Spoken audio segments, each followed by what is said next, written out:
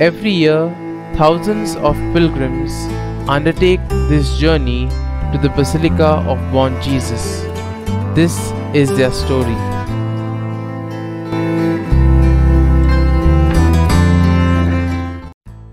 Hi everyone, my name is Jerome and today I'm going to share about my pilgrimage experience.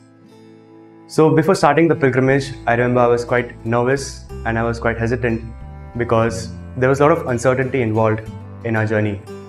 But I remember the day before we started the pilgrimage, there was a lot of excitement and there was a sense of adventure. Now looking back at the pilgrimage, I feel it was one of the greatest adventures of my life.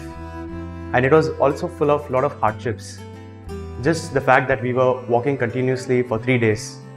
We were relying for food on others. So basically we did not know when we would receive our next meal. That was quite intense. Also, not having the support of things like food and phone and completely relying on God.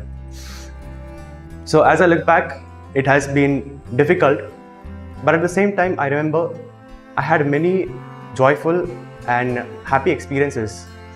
So a stranger reaching out to us, giving us food, not knowing where we are from, spending time with my companions, praying the rosary on the way, singing worship songs.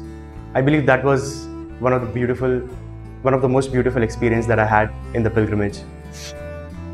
And even though our pilgrimage was full of hardships, there was pain, there was struggle, there was despair, I never felt abandoned even for a moment. I always felt that God was there with me.